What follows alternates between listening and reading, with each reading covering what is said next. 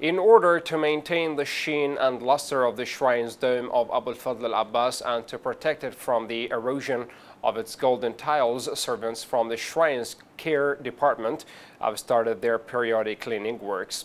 The dome has an external circumference of 46.5 millimeter and a diameter of 15 meters, taken almost 5 days to clean, as the works are divided into 5 sections using special material and equipment.